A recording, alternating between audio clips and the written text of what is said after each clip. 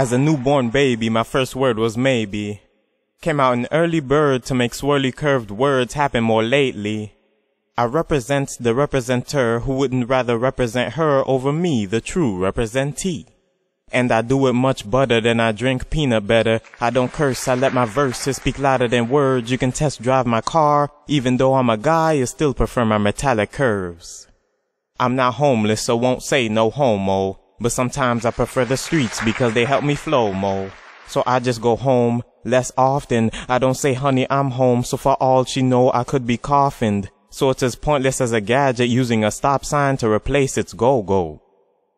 Can't say pause cause my claw's not long enough. My head's out of the car, tongue wagging, but when I stretch to grab the street and or track, my arm's not strong enough. Since I can't stop this, instead I'll go slow-mo.